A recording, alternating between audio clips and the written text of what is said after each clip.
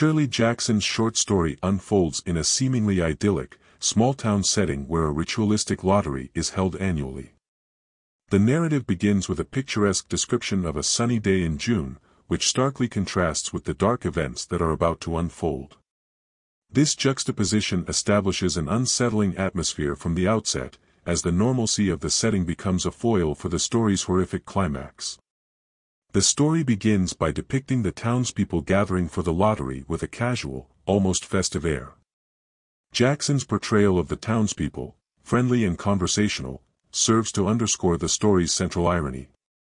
The casual conversation about mundane topics and the relaxed demeanor of the characters, including the mention of children playing and gathering stones, sets up an expectation of a benign or even positive event.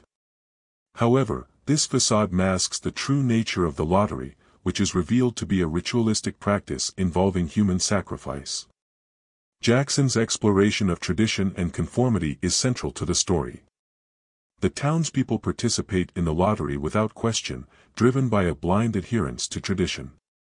This unexamined continuation of an outdated practice illustrates the power of social norms and the ease with which individuals can commit atrocious acts under the guise of tradition.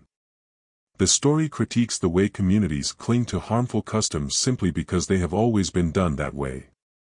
The ritual's continuation despite its brutality reflects a chilling commentary on the dangers of conformity and the dehumanizing effect of societal pressure. The climax of the story is both shocking and poignant.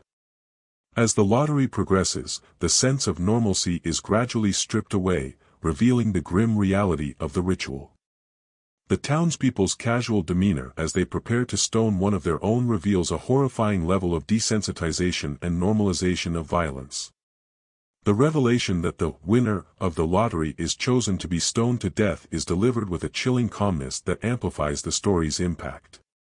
Jackson's portrayal of the crowd's reaction, including the protagonist's own family, underscores the extent to which the lottery has become an accepted, albeit horrific, part of their lives.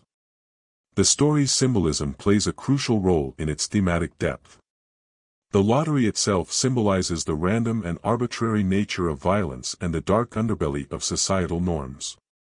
The black box used in the lottery represents the tradition's antiquated and morbid nature.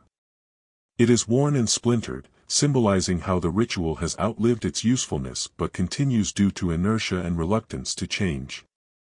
The stones that the townspeople gather and use for the stoning symbolize the collective power of the community to enact violence upon an individual, reflecting the dangers inherent in collective actions driven by unexamined traditions.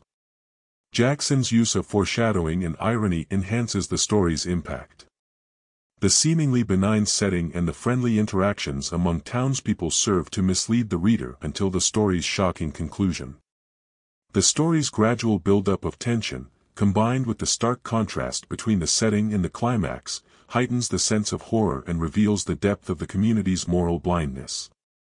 Ultimately, Jackson's story is a powerful critique of the human capacity for cruelty and the dangers of blind adherence to tradition.